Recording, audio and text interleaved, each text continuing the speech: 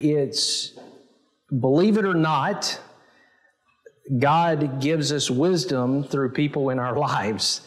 I know that's shocking, and sometimes as young people we think, no way am I supposed to get wisdom from my parents, and no way does God give us wisdom sometimes through the advice of our parents. So I'm going to talk a little bit about that. I do want to say a few things. I heard something. This is about celebrating mothers and mother figures. And when I say mothers, and I've done this for years, I'm not just talking about biological mothers.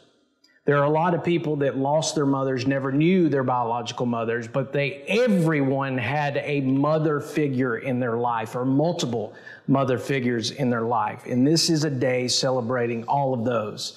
So it's grandmothers, mothers, mother figures, people that help to be a part of who you are today, and the raising of you, and the giving you advice and giving you discipline sometimes when needed. So that's what today is all about. I heard something downstairs. I had Cade actually teaching downstairs, which amazing, wonderful job. He said something at the very beginning, and I thought I would share that. I hope he doesn't mind. Oh, well. But he said that when he was younger, his mother would tell him, "You're not actually mine, but you belong to God. And He's letting me borrow you for a little while." And I thought, wow, is that not, that sums it up, doesn't it? It sums it up. We belong to God. We are God's creation. We are God's children, every one of us. We are the only thing of His creation that is created in His likeness and image. And He turns around and gives the perfect mother to us and blesses the mother, but says, "I want you to take care of this one. I want you to raise this one under my instruction." Now, unfortunately, there are a lot of them that don't do it that way. But the whole idea is God says, here is your child that I'm entrusting you to raise for me. That is powerful.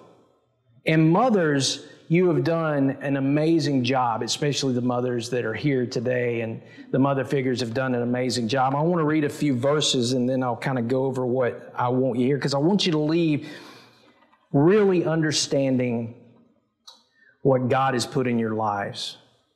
And again, some of you have lost them, they've gone on to be with the Lord, but you still celebrate them.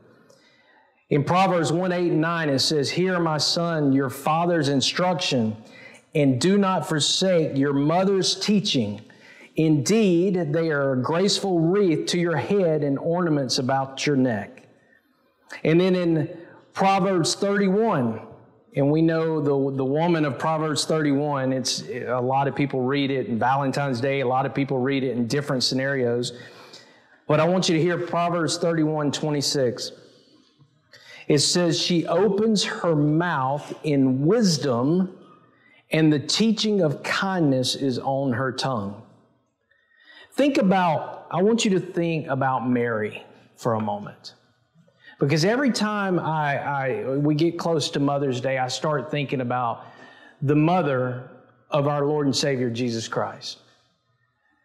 Nothing set her apart that made, and I know that there's some religions that think different of this, but this is just truth. The only thing that made her who she was is her devotion and faithfulness to God. Her willingness to study and grow spiritually. Was she a sinner? Yes. Did she make mistakes? Yes. Did she probably at times in her young life, because she was young when she had them, but probably in her young life, did she make mistakes and disobey her parents? I'm sure she did. But what set her apart was her faith, her willingness to be devoted to God's Word.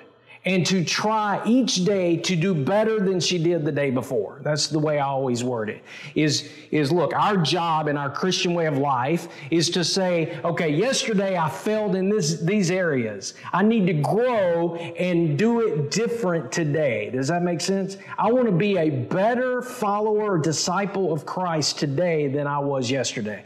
And I feel like Mary had that mentality. And she was told by the angel said what? You have found favor in the Lord. That's one of the greatest compliments in the Word of God, is saying that. Is when she's told that, say that. So think about this young lady that is going into this knowing that my son is going to be born to go to the cross. Mothers, think about that for a moment. I know several of you, including my mother, has lost a child. Now, my brother, 25 years ago, went home to be with the Lord. And you know the pain and the agony. A lot of you have seen the pain and the grief and the agony that's a mother losing a child. Well, Mary gave birth to, yes, he was the Savior of the world. He was a 100% God, and he's 100% man, right? We understand that. But it's her child. This is her baby. Now think about, as she's holding her baby, she knows that eventually she found favor with God. She was a good Christian girl, right? She was one that followed. She knew she did her best to serve God throughout her life. But yet, knowing that, she also knew Old Testament. She also knew Scripture. She also was taught in, Sunday school, as we say. And she knew what the book of Isaiah said, right? She knew that if you want to read how bad it's going to be for the Savior, you can read the Gospels in the New Testament and see what was done to him in a nutshell, but you want to see truly how bad it was towards him. Read the book of Isaiah. Read the prophecy of what's happening to the Son of God, what's going to happen on the cross, what's going to happen leading up to the cross. It says that he was unrecognizable. He was beaten so bad. Now, she's holding this baby. Think about this, mothers. She's holding this baby that she knows is born to go to the cross, but she also knows that what they're going to do to him. And she still walked along beside him. She still followed him. She still offered him wisdom. She still offered him advice. She still offered him teaching. She still offered him rearing. Every part of what she was doing was raising Jesus in his humanity under the instruction of the Lord. She was a woman of Proverbs 31, wasn't she? She was a woman of Proverbs 31. So we look at this life and then we see what she did throughout his ministry. She was there throughout his ministry. She watched the rejection take place. Again, mothers, think about that. We want everybody to agree and lift up our children, don't we? As any parent, as a father or mother, if you're a good father or mother, you want the best for your kids, don't you? You want them to be lifted up. You don't want people to reject them. You don't want people to talk bad about them. You don't want people to, especially to hurt them. You don't want people to do things like this. Well, she walked around and followed him in a ministry where everywhere he went, there were people that wanted to kill him. There were people that mocked him. There were people that said, "You're not God. You're not who you say you are." And she just walks along and has to put up with it. She was a mother. Now, she was, again, no different than you, but where she found favor with God was she was a believer that was doing her best to grow in her faith. And that set her apart. That set her apart. So where do we find our wisdom? Our wisdom comes in different places. According to the book of James, we grow, as we grow spiritually, that's our job, right? And in James chapter 1, our job, our faith cycle, our life is to hear God's word, to believe God's word, to apply God's word, and then wait and be patient for God to perfect it or to complete it, right? That's the faith cycle. That's Christian spiritual growth. And then it goes on in James and tells us if anyone's lacking wisdom, what? To ask, and He'll give us wisdom. Ultimately, our wisdom as a believer, if we're doing things right, if we truly have a desire to build a stronger relationship with Christ, if we truly have a desire to build up our soul so full of God's Word so that we can apply it and the world that's watching will see us living this, then we say, okay, our job is to do this. And we know that God's wisdom is what's going to build us up so that we can share that wisdom with others. Well, He does it through not only His Word, but He does it through your mothers and your fathers. But we're talking about moms. So on Father's Day, I'll say He does it through fathers, right? But again, let me read the two verses again. Proverbs 1:8-9. Hear, my son, your father's instructions, and do not forsake what? Your mother's teaching. And in chapter 31, verse 26, again, she opens her mouth with what? In wisdom. And again, here's this word, and teaching of kindness is on her tongue. And then look at Ephesians 6:1-3, or listen to it. Children, obey your parents in the Lord, for this is right. Honor your father and mother, which is the first commandment with a promise, so that it may be well with you and that you may live long on earth. Children, do what? Obey your parents, your father and your mother. Honor your father and your mother. What does this mean? My kids have asked me before, what does it mean to honor your parents? Because it's saying two different things, isn't it? It's saying obey them, but also honor them. Let me tell you what honoring your parents is. Honoring your parents is taking when your parents are raising you under the instruction of the Lord, and your mothers are giving you wisdom throughout life, when they're telling you how to deal with people that are mean to you, when they're showing you what true love looks like, when they're comforting you when you hurt, when you grieve, when you got a boo-boo, they're putting a Band-Aid on it, right? All of these things they're doing is to set you up to live a life that honors them while honoring God. That's what our job is as children, isn't it? It's to live a life that honors our parents under God's guidance. Remember, they're given to us. Our children are given to us by God. They're blessings from God. So you want to honor, I tell my kids, that's how you honor us. You honor us through living a life that's faithful under the instructions of the Lord. That's how you honor us.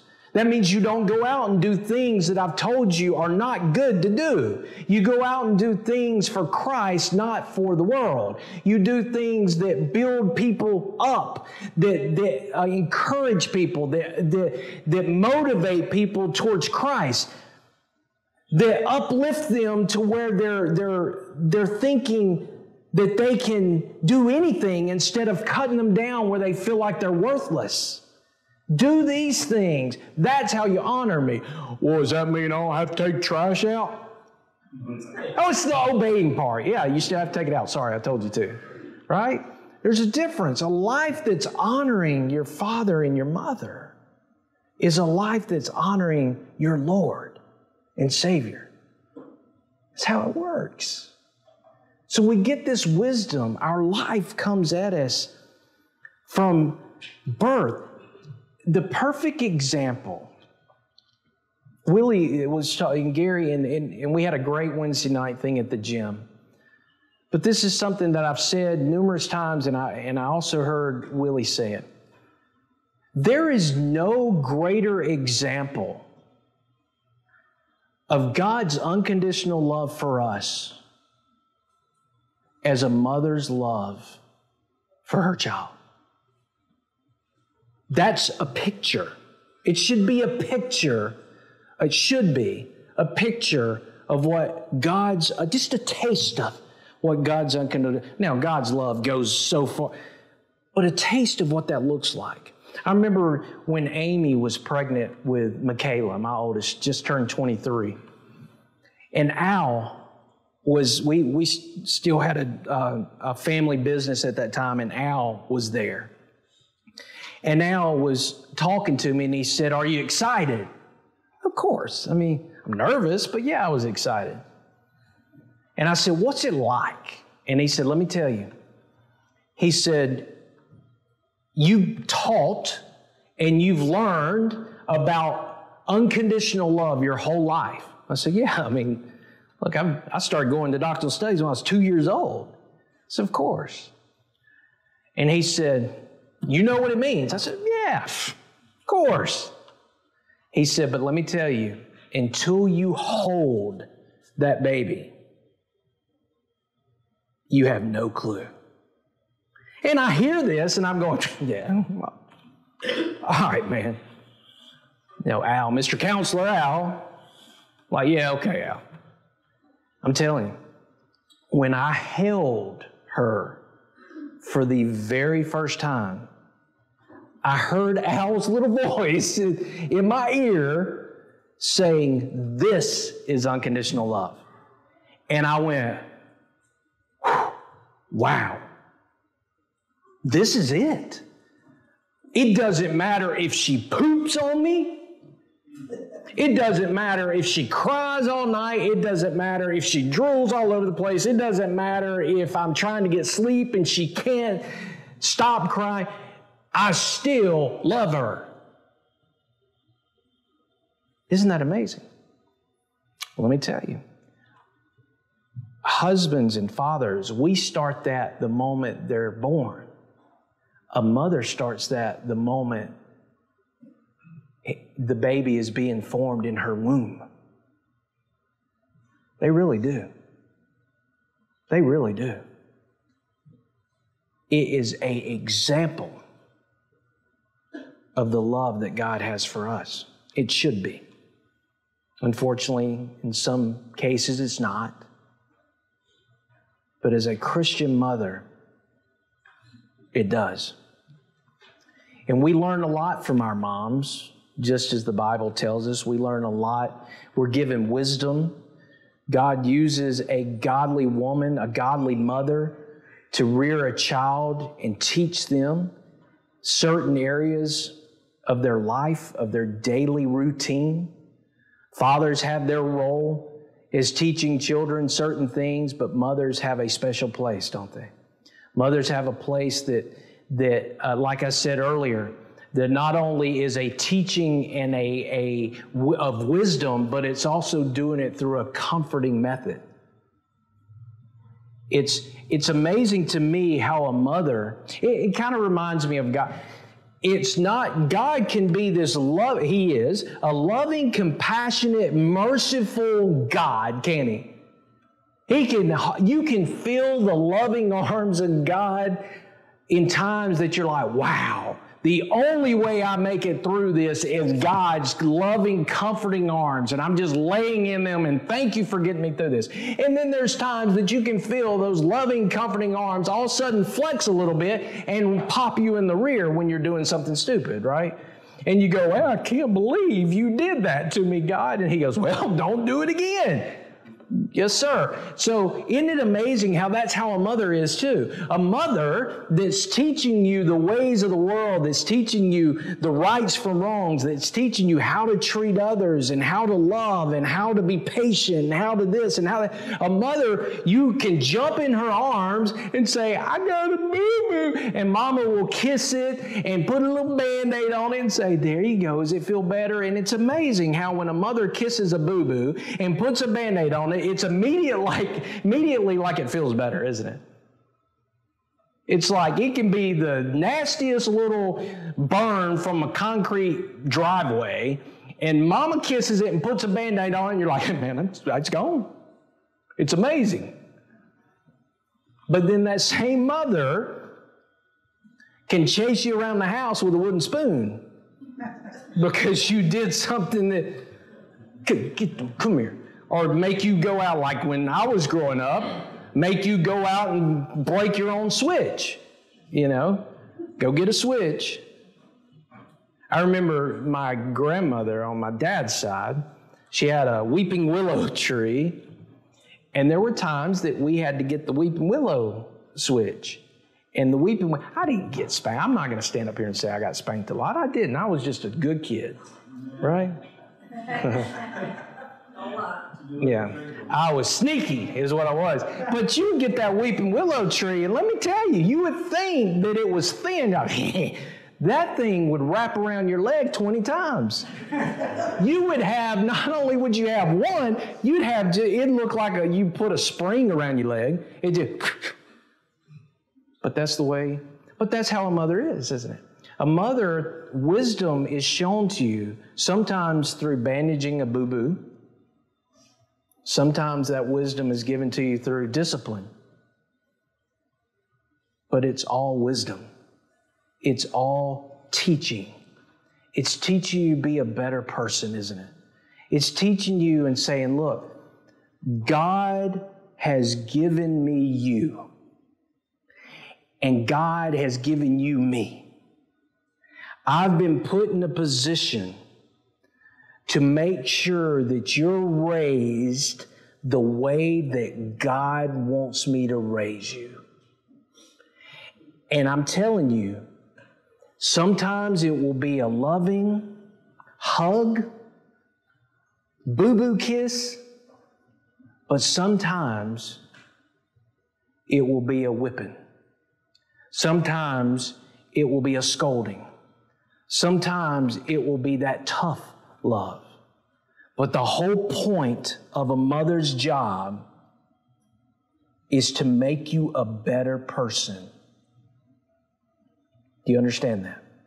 That is a mother's job, is to make you a better person. And I was fortunate, and I tell people, who I am today, and you may sit there and think, oh, you're terrible, Jeff, whatever. Who I am today is because my mom and dad. That's where it starts. I've had a lot of great mentors in my 48, almost 49 years on earth.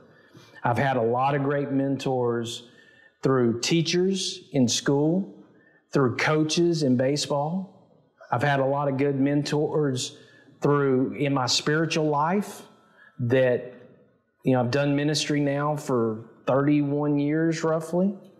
And I've had mentors, of course, Mr. Adama, Gary Horton, Tony, John Dyer. There's so many, Chuck Farmer, Peggy Baxter, all these people, Deborah and Boyce Smith. I had a lot of great mentors in my spiritual life as far as ministry-wise. But nothing tops my parents. I am who I am because of the wisdom that came from my dad, but also the wisdom and comfort and teaching that came from my mom. It makes us who we are, doesn't it? It makes us who we are. So today, that's what we celebrate. You're supposed to celebrate them every day, aren't you? Realistically, it's kind of like Christmas. We talk about Christmas and say, I'm celebrating the birth of Jesus, or Easter. I'm celebrating the resurrection. Well, as a Christian, you ought to do that every day. We just have one day that we dress nice and are nice to people. But the reality is, as a believer, we should celebrate mothers every day. We do it through honoring them, don't we? We do it through living a life that doesn't look bad on them. You know what I'm talking. You want to honor your parents, then you live a life that people can say, you know what? Yeah, that's old so-and-so's son. Boy, that's a good kid. You don't want them to go, well, don't surprise me, that's so-and-so's son. you see the difference there? Same thing, but it's about wisdom. It's about teaching. It's about living a life that will glorify God by honoring your parents, by taking the instruction and the wisdom, godly instruction and wisdom and discipline that's given to you by your mother, and sharing that with life, your daily life. I do it with my kids now. A lot of the things that I learned from my mother, bringing us to church every Sunday, making sure that if anyone spent the night at our house on Saturday night, guess what? They had to go to church with me on Sunday morning. That's why I hardly ever had anybody spend the night at my house on Saturday night. They would come one time and I'd go, what'd you think about church? They go, man, that was like going to college class. I know, isn't it great? And they go, no, I'm good. So next week I'd say, hey man, you want to come spend the night? Well, no. Wait, why? Well, I gotta do something. Come on, man. But I knew that, and that was just part of it. But because my mom's dedication of coming to church every Sunday, and my mom's dedication to making sure that me and my brother were raised up under the instruction of the Lord, it made me who I am today. It made me have a desire to do the same for my children. It made me have a desire to do the same to young people that are around me and part of my group now. That's what we celebrate. So today, lift your mothers up. Today, pray for your mothers. Today, pray for your mother figures. Again, do it every day, but today, you better do it. All right? If you're gonna skip a day, don't let it be today. So again, the wisdom that is given to you by mothers, the entrustment that God has put on mothers over His children cannot be taken for granted, shouldn't be taken lightly, should be looked at as like, wow, my mom was given me and I was given her. God picked her to be my mom for a reason. And that's because He knew that she would raise me a certain way. And she did. And now, as they say, look at me, Mom. I got a bell. Sorry. So, thank you to all you moms. Thank you to all you grandmothers. Thank you all to all you mother figures. I hope you enjoy your day. You've done a marvelous job. The fact that you're here is amazing. The fact that you're here and there are a majority of the world out there is not sitting in church today, I'll tell you that. But you're here. And I salute you for that. Moms are important people. Moms deserve a lot more credit than they get. Moms are usually the glue that holds a house together, aren't they? They're the glue that holds a house together. And I'll end with this. I was watching an episode of Little House on the Prairie. Young people are going, what? Little House on the Prairie, I said it. And Michael Landon's character, he comes in, and school had started back. And his wife's over there washing dishes, hand washing dishes, of course, when dishwashers back then. And he says, I can't believe school has already started back. And she goes, yeah. And she's over there just washing away. And he goes, wow, time just flies. She goes, it does. And it goes a lot slower unless you get over here and help me wash these dishes. And he said, oh, basically saying, that's your job, woman's job. And she says, well, you know your Bible, don't you? And, well, of course I read my Bible. And she goes, well, I'm pretty sure somewhere in there it says that a man, just as a man washes his dishes, both sides of it. And she goes, so do you need to go sit down? We need to look that scripture up. And he goes, no, I'm good. And he goes and washes the dishes. The point of that is mothers are the glue that holds the family together. And we as husbands and fathers should not take that for granted. Should not take that for granted. Be there to lift her up, to praise her, to present her as a beautiful flower, to present her to everyone as non-blemished.